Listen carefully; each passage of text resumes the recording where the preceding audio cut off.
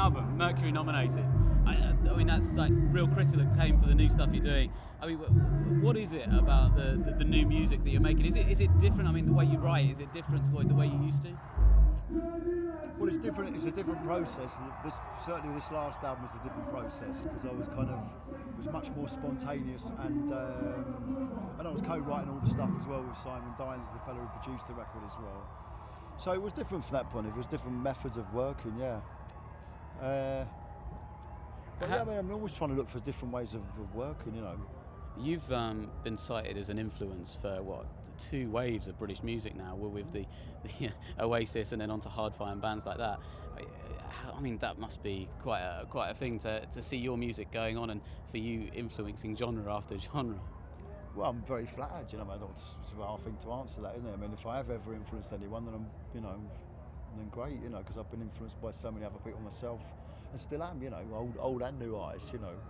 But if in any way at all have influenced anyone, then great, you know. I'm always just very flattered for a great compliment, really. Music seems to be really diverse at the moment. Who are you listening to right now? New bands, you mean? Yeah. I like Erland and the Carnival. I think they're great. I like Wild Beast. I like their last album.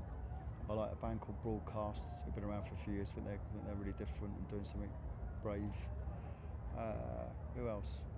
Some of the people nominated for the Mercury thing are good. Laura Marlin's good, I think, and Corinne. You know, there's some talent out there. Yeah. So a lot about songwriting in those picks there. So really strong songwriting. Yeah. Well, I mean, you know, you can't keep a good song down, can you? That's the name of the game, isn't it? You know, a good song's a good song. You know, regardless of style and that.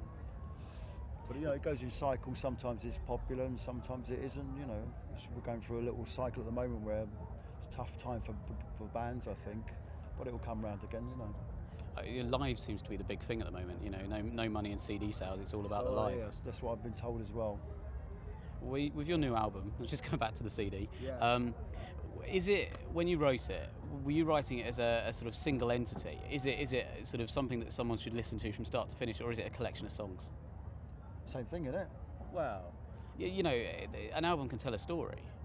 Yeah, so can a collection of songs. But, well, yeah, I mean, I'd always want people to listen to my album from start to finish. I would hope so anyway. But whether they do or not, I don't know. But, I mean, yeah, of course, we're always trying, when we're making the record, we're always thinking about the sequence of songs as well, and we're always reshaping that and trying to get that right.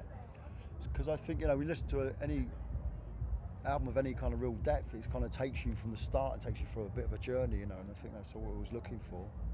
You're going through a real period of critical acclaim for the stuff you're doing now, but do you still enjoy playing the old stuff when you play? I like playing all my stuff, you know. I like playing the old songs because I like the reaction it gets from people, but I equally like playing the new songs as well, you know. I mean, people aren't that familiar with them, but that's part of the challenge as well, you know. You've played Jersey before, you played the Fort Region. Ago, yeah. Do you remember it?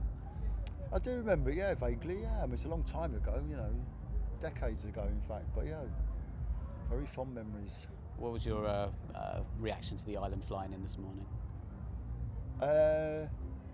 Didn't have a reaction really. I was half asleep.